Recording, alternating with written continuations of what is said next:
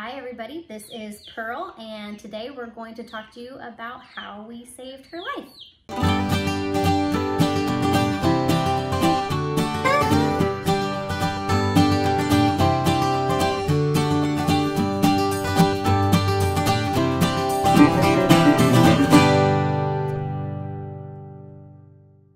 All right, so about 2 weeks ago, we brought home some little chicks, and this little one right here, who's named Pearl, was not doing very well. She was very wobbly, was having a hard time getting to the feeder in the water, and all the other chicks were kind of barreling over her. So we wanted to try and give her best opportunity to survive, so we separated her from the group. And so one of the things that we did was we got a box and we kind of created almost like a little nursery for her. We took a big towel, put it across the bottom, and then got a little feeder and water in there, and then hooked up a heat lamp for her, just to separate her and let her be able to get to that water and that food and get her rehydrated.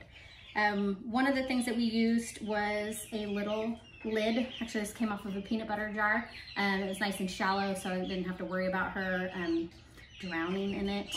But we put lukewarm water in here, and then also put some of the electrolytes in there as well to help boost her energy and that hydration factor as well. And then we took a little tiny glass jar is all I grabbed for her food, and put that in there and just kept that for something little for her to be able to eat out of. And kept her separated for about 3 days. And then each day we'd let her go in and see the others, just so they would be comfortable with her and, you know, wouldn't start picking on her once she finally was able to graduate and go back with the bigger guys.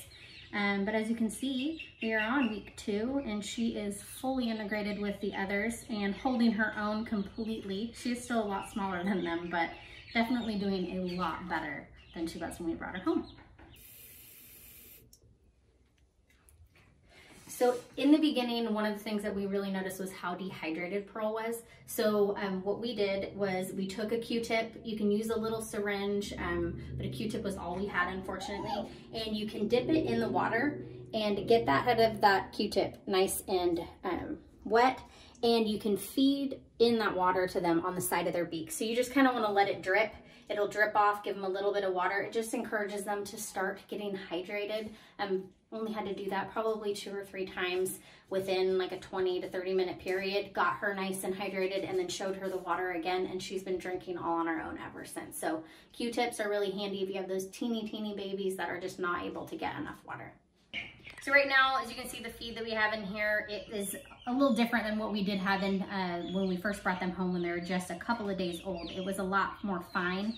This is a little bit larger granules mixed in, which I don't know if it would make that much of a difference, but it just seemed like it'd be a little bit easier if it's really fine and almost like a little sand consistency. And that seems to be just a little bit better for them to take in. This is a little bit larger, a little bit big for their beaks probably, but they have now moved up to this and they're doing just fine on it. Thanks for watching, and be sure to hit the like and subscribe. Say bye.